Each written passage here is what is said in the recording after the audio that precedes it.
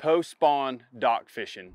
Post-spawn dock fishing, everyone thinks about going offshore, going to ledges, going to points that fish go off all the time, and they do. But before they go, they stop on docks a lot of the time. A lot of your biggest females that just come off the spawn, they go straight to a dock, they recover there, they feed up, and then they make a move back to ledges, offshore, they suspend in timber, and all those great summertime patterns that we really enjoy catching them on.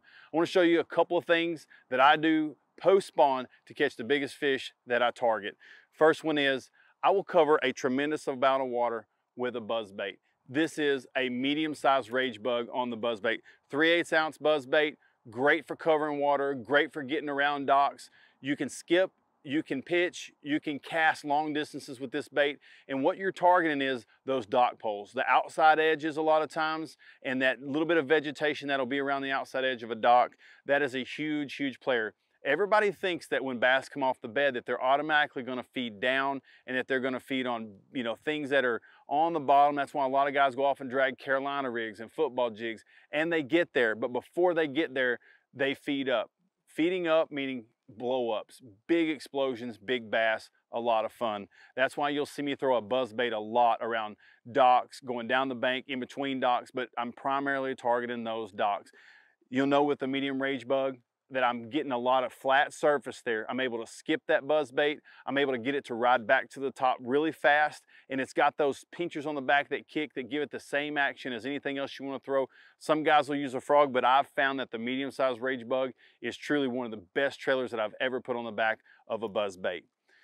The rod that I'm going to throw with that, this is a 7'1" medium heavy rod. This is the Xfinity Pro rod, my signature series rod, available in Walmart. This is an $80 rod, 20-pound test fluorocarbon line. I really like fluorocarbon line on a buzz bait. It just delays that reaction bite so you don't yank that bait away from those fish when they blow up on it. Hypermag reel, 7.5-to-1, just a good high-speed retrieve reel. What you're going to do is retrieve that bait back, and again, as soon as a fish blows up on it, you're going to take up that line. You've got a 7'1" medium heavy rod that you can drive that hook into that fish and get him in the boat.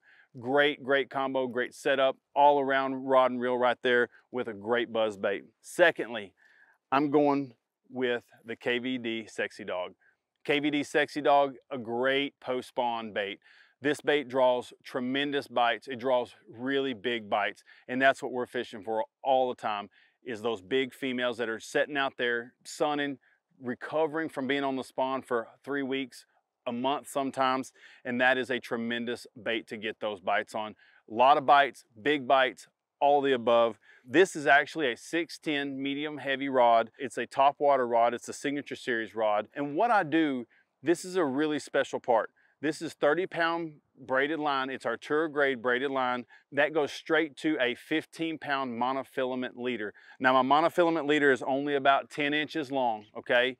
That just keeps that braided line, when you're working that bait back and forth, from biting into those hooks on that bait, because you're walking that bait back and forth so hard. That is a huge, huge key. So 30-pound braided line to a 15-pound monofilament leader. This is also 7.5-to-1 hypermag reel. And like I said, 6'10" rod. You want that short rod so you can get those quick, sharp twitches, make that bait really walk back and forth. Two of my really key baits. Now, if you're noticing that you're getting blow-ups or you're getting followers and you're not getting those fish to commit, but they're following it, just say that they wake your buzz bait, or one comes out and slaps at your dog and you don't get it. That's when I will reach down and I will have a 4.75 Rage Swimmer tied on with a belly hook, no weight, just a belly hook. And what I'll do is I'll have this on the exact same rod, a 7'1" with 20-pound fluorocarbon. I'll skip this bait up there where that fish missed it, or I'll skip it in those holes on that dock or under those docks, in those, around those poles, and I will slow wind this back. What this does is it travels really high in the water column, almost subsurface, making a wake.